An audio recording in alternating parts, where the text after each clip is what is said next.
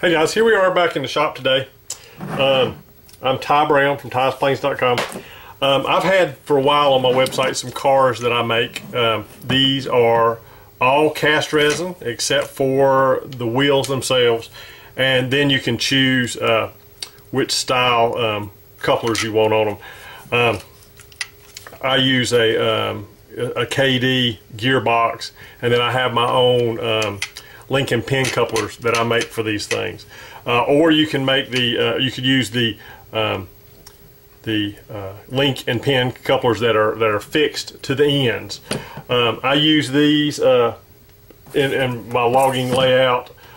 They're 12 using this is a 120.3 scale ruler. These are 12.5 foot cars, 12.5 foot by 6.5 foot wide.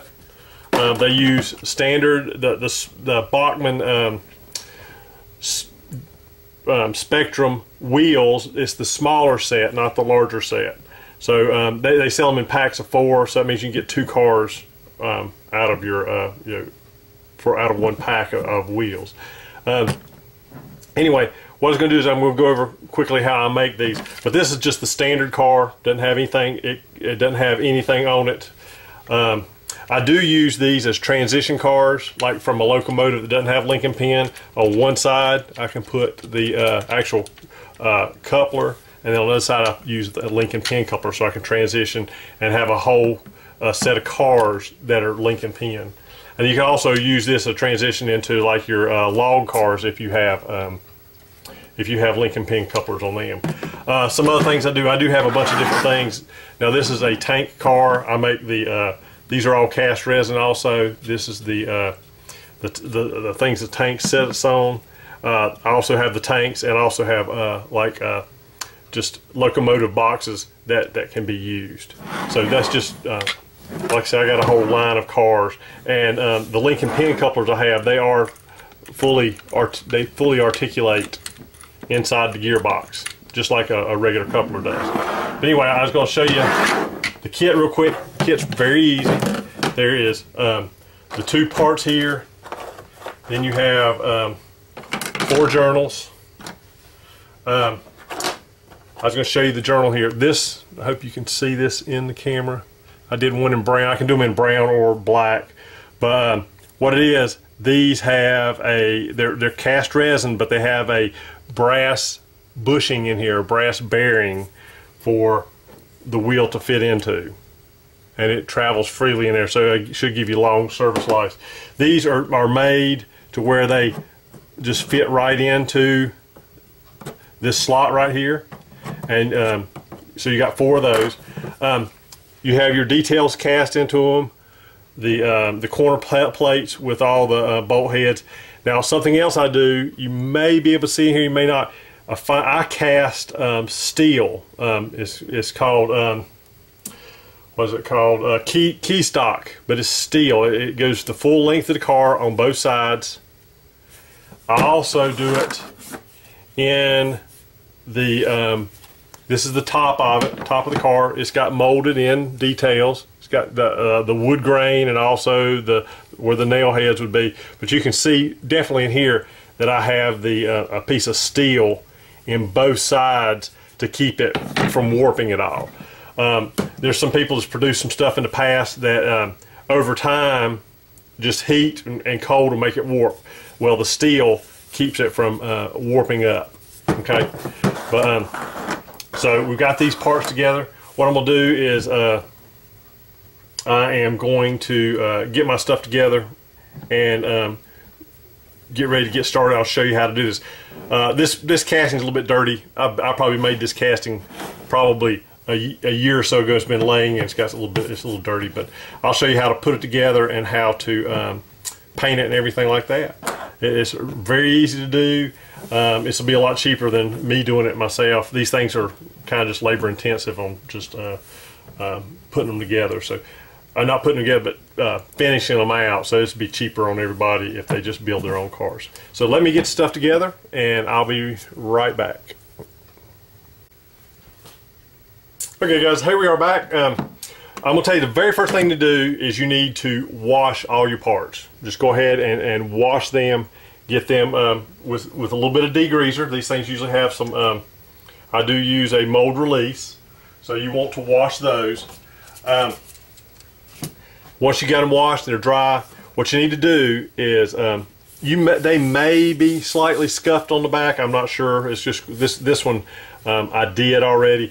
But what you want to do is just take a flat sanding block.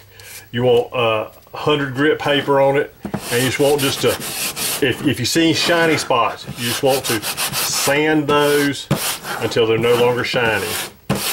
Okay, this gives your glue something to bite to. So we're going to sand both sides.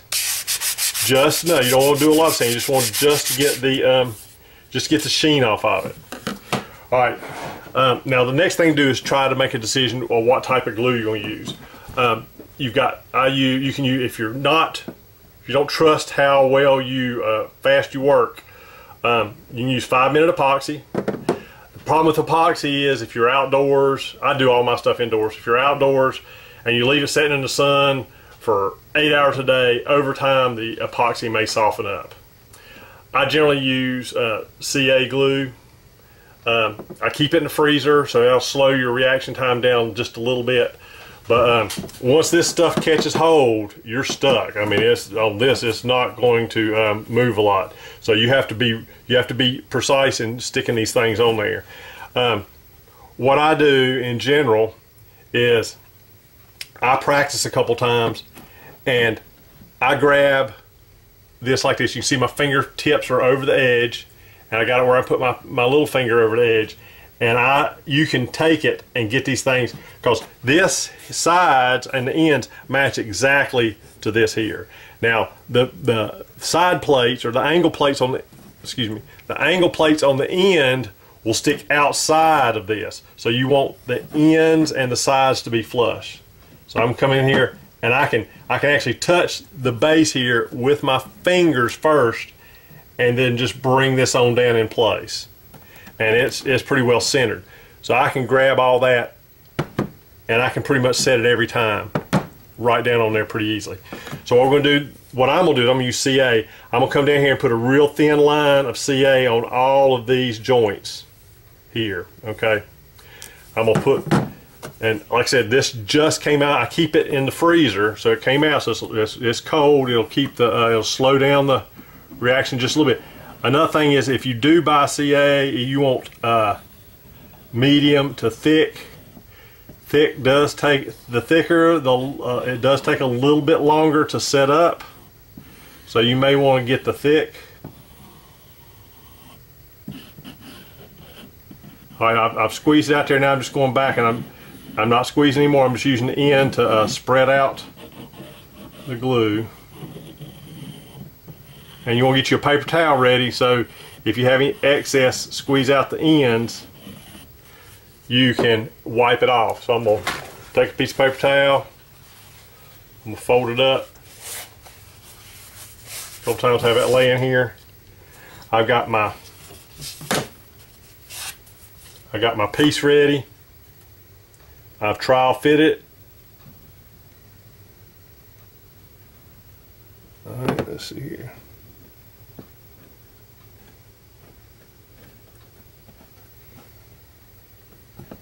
So I set that perfect the first time. Now, what you're going to do is, that's already grabbed. I would just either clamp it, or just set some stuff down, set some weights on it to set it to make it adhere really well. Another thing about these cars is with the steel inside of them. This car right here weighs almost a pound. That's without adding anything to it. It weighs about a pound. So these cars track really well. They move really, they stay on the track really well. You don't have a problem with that. So this part is in place. What I'm going to do is I'm going to let that dry for a little bit. I don't want anything to come up. So I'm going to let that sit. And once that dries, I'm going to come back. I'll be back in just a minute.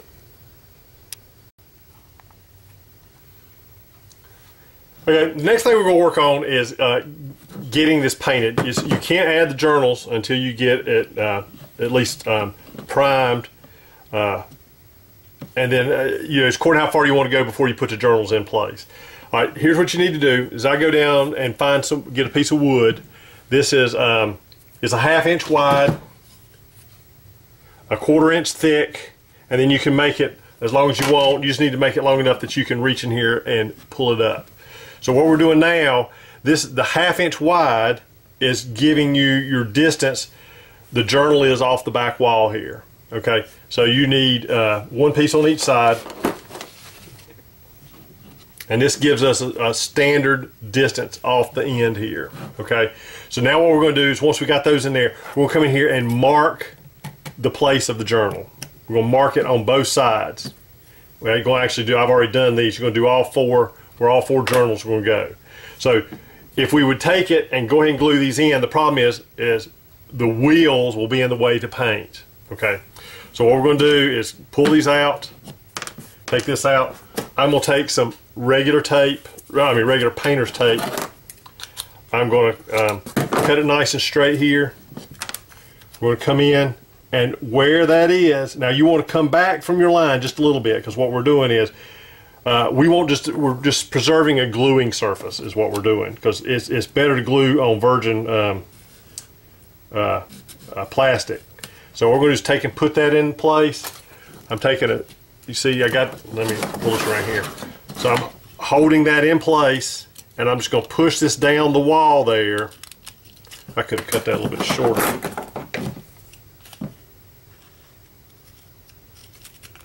You want to go all the way down the edge. So we're going to come in here, we're going to push that down,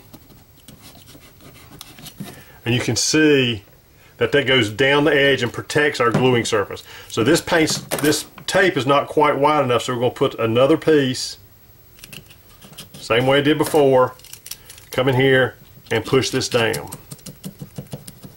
Alright, so that's protecting our gluing surface. And what we're going to do now is just take that edge and cut that off, that excess tape off, and pull it out.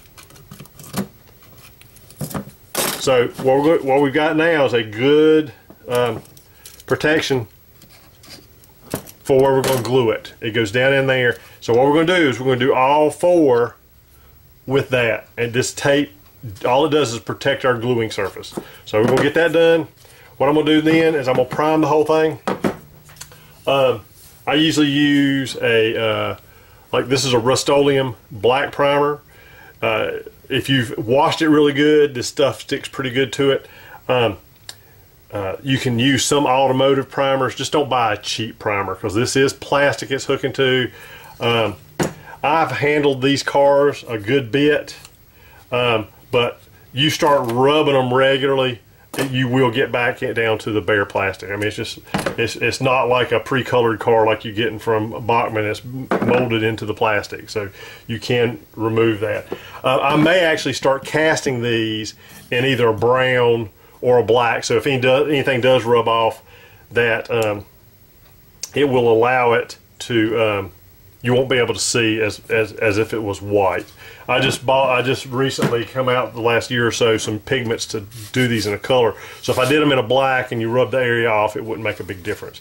So I'm gonna work on doing those. And like here's the black and there's the brown. So we'll work on doing that. But we'll go ahead and get this primed. And once we get it primed, we will move along from there.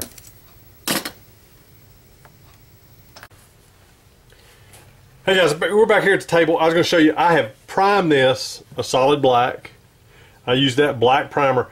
Now, I'm going to tell you, there's a lot of detail in the wood. You see a lot of wood grain in this, and it's hard to see on the camera, but it's really good and detailed. What I'm doing now is I'm going back, and the base of this is, I use a burnt sienna. I just think it looks like the good railroad colors. This is the one here that was done a long time ago. But anyway, I use a burnt sienna. You can use, they make it in all the brands like Americana, and this is Folk Art. All of them have them. I would just pick one brand, stick with it, because the colors do vary a little bit. But this will take 2 coats, and I made sure the primer dried really well. I was going to show you something else. At Hobby Lobby, they got these brushes you can buy. It's a whole set. And these with the flat edges are really good. I mean, the whole set's like 18 bucks, but by the time you get to 40% off, you're down under, you know, right at 10 bucks for a big set. But anyway, it's going to take 2 coats. I'm going to paint one totally on. You don't need a real thick coat. I'm going to let it sit, and then I'm going to paint another one. We'll do the whole, I've still got the tape in place, so we've protected our areas we're going to glue to. So what I'm going to do is I'm going to go ahead and get this painted. I'm not going to paint the top or paint the angle plates. I'm just going to paint the bottom before we install the wheels. And I am priming the journals. I'm going to paint them too.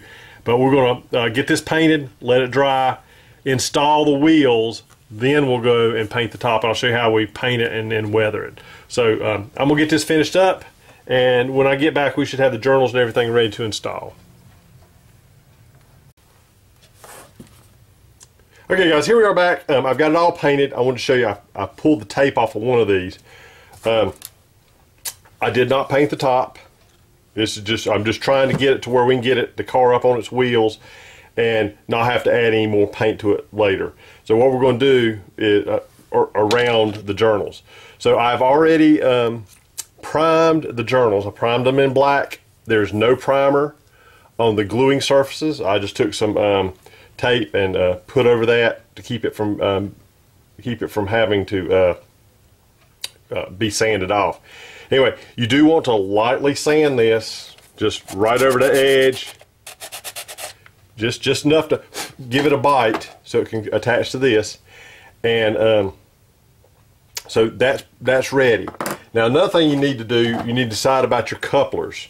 If I'm going to use the KD gearboxes and couplers, I add a piece of plywood right here to screw it down to, but you can do that at any time. Now you can do that later. Now before you paint this end, if you're going to use a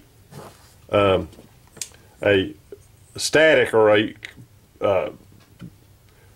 Lincoln pin coupler that does not articulate, you need to go ahead before this is painted and mark where you want it, rough that area up just a little bit with a little sandpaper, and then glue that in place. Okay, because that'd be a static coupler. I ran these for a while. I just like the articulated ones better, so I have changed all mine over to the other style. But you need to put that on prior to painting. Okay, so I'm actually leaving the journals black. I can paint those later. I have a rust color paint that I'll use, and once these are in and the wheels are on, you can still, you got plenty of room to reach around there and paint all that. It's just that painting everything underneath here would be the difficult thing to do. So what I'm going to do is I'm going to go ahead and glue this one journal in. I've got my spacer, which I put right there. Another little trick you can take, and you need to test fit this first, is trying to hold that in place up against this side.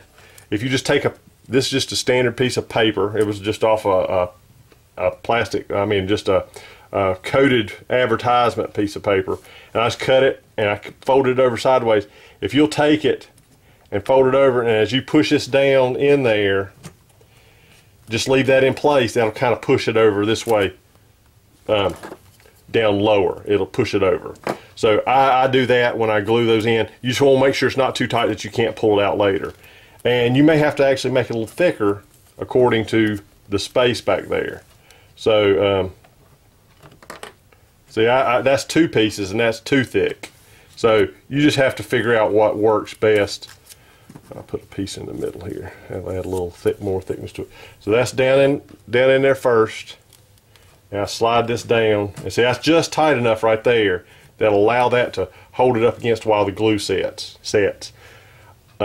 Then I'll pull it out. So I'm going to go ahead and CA this one in, this side. I can do both of them on this side.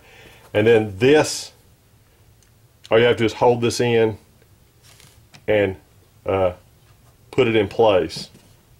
Oh, I got that piece. I got to pull that tape out before it'll fit. But now, it's up to you if you want to put just a tad of grease in the journal there. Like I said, there is a piece of brass that is cast into this so you have a natural bearing there. So I'm gonna go ahead and get these glued in, and then we'll move along from there.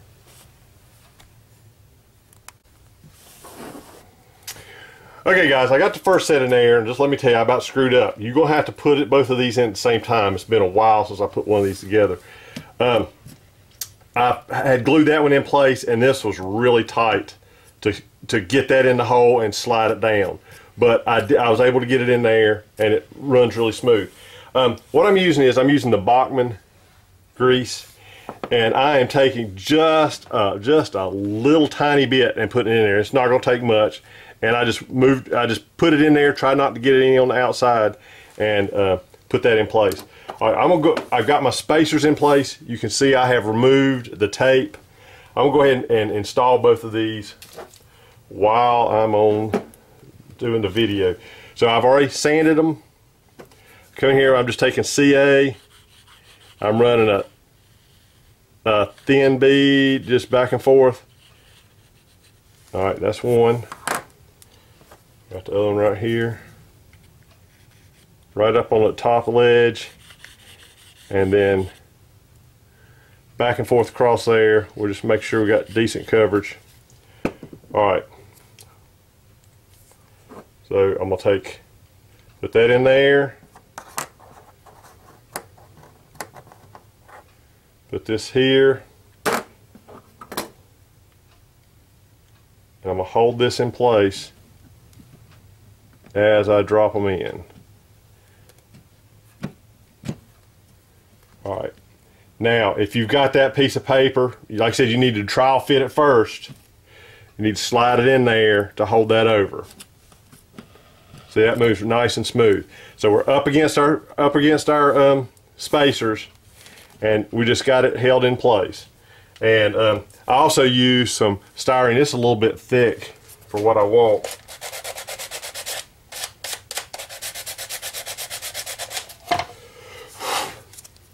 But I just push that in there just to make it tight enough to hold it over. And on styrene, I'm just beveling the edge so I can get it started, and it holds it in place. And so we'll let that set about 5-10 minutes, and it'll be ready to run. And but we still got to do some painting on it.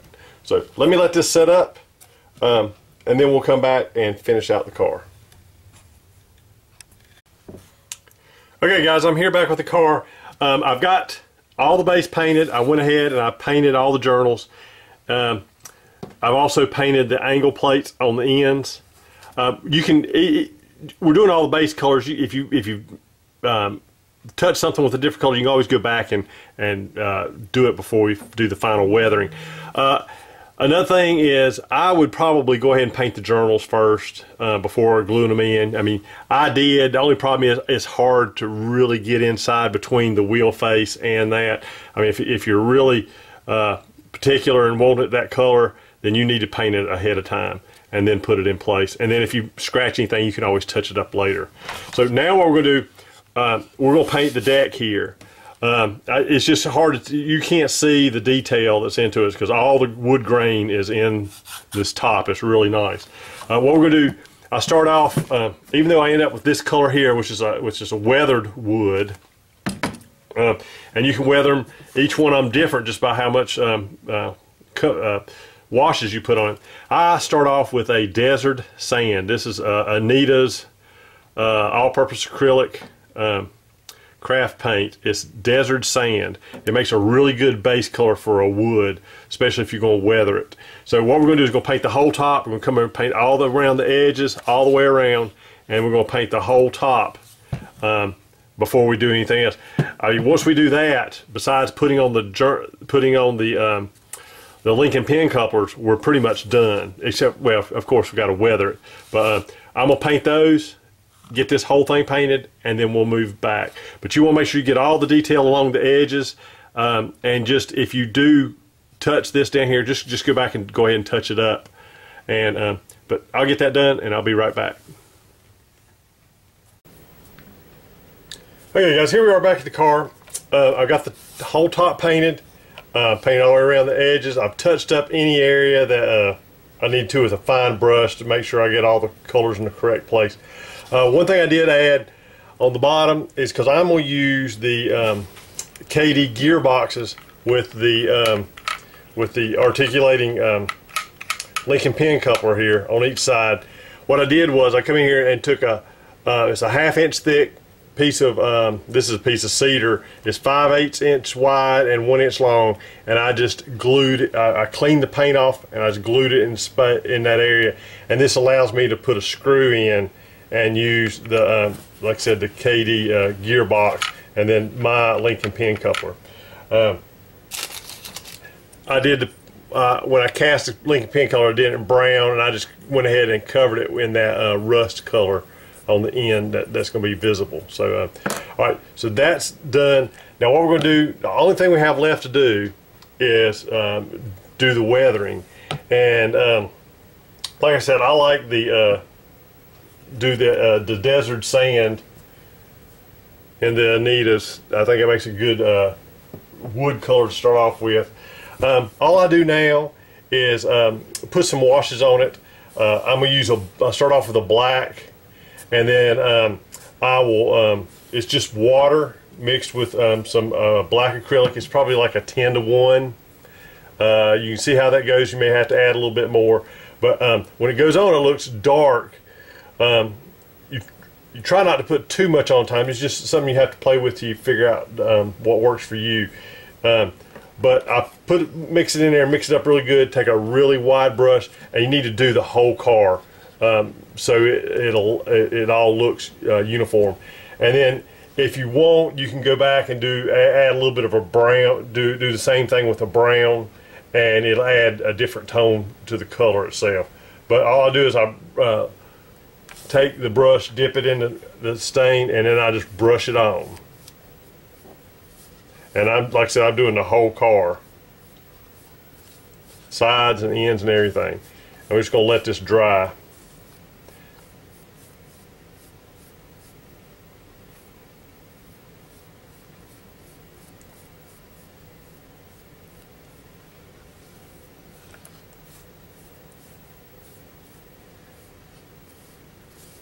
And this brings out all the detail in the wood itself, which is really good. But you need to make sure you get an even coat so you can pull out all that detail. Now that's a little dark, but I'm going to pull it out.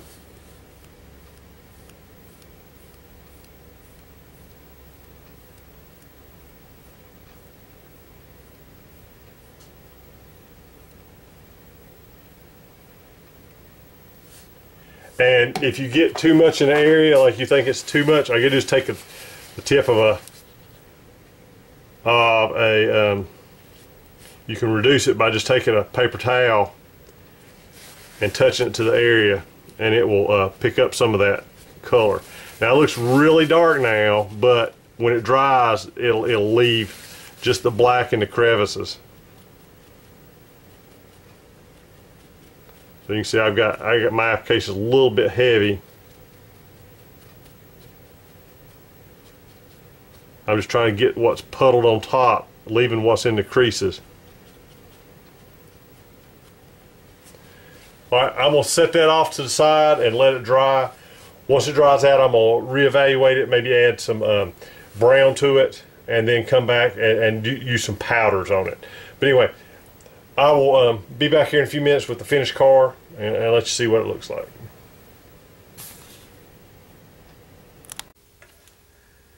Okay guys, here we are with the finished car. The wash dried. It was a little darker than I normally go, but it still turned out good. I went back over some weathering powders, put a few browns in it. I know my lighting in here is not as great as it could be. I did like I say, the whole car's finished out. I do have stake pockets made for this car that you can make all kinds of small cars out of it. They will be they'll be an option to the kit. So what I can provide in a kit I'll go back over it again, is you get the framework, the top, you get the journals. If you choose, you get a set of the link and pin couplers. Now you would have to purchase the wheel sets, which you get two right now on eBay, or they're going for about $20 for 2 sets. That's $10 per set of wheels. And then the journal box, I mean not journal box, but the gear boxes here, they're not, I mean they're like $2 or $3 for a set. Anyway, so I have that. I do have the, like I said, the stake pockets available. They make great addition if you can put sides or make it some type of loaded out car. If you go on my website, you can see I have different tanks available. I have different boxes available, so you can make your own custom cars. Got that one. I've also got a larger tank that'll go on one. These gearboxes will fit the Bachmann Spectrum couplers, or you can use the KD couplers. You know, you got your options there. But I made these mainly for my Lincoln Pen when I did my own cars to go in a Backwoods small car. Like I said, it's 12.5 feet and on 120.3 scale. Anyway, I hope you've enjoyed the build video. If you have any questions, you feel free to contact me at tiesplanes.com. On there, you find my email address and my phone number. So thank you very much. Have a good day.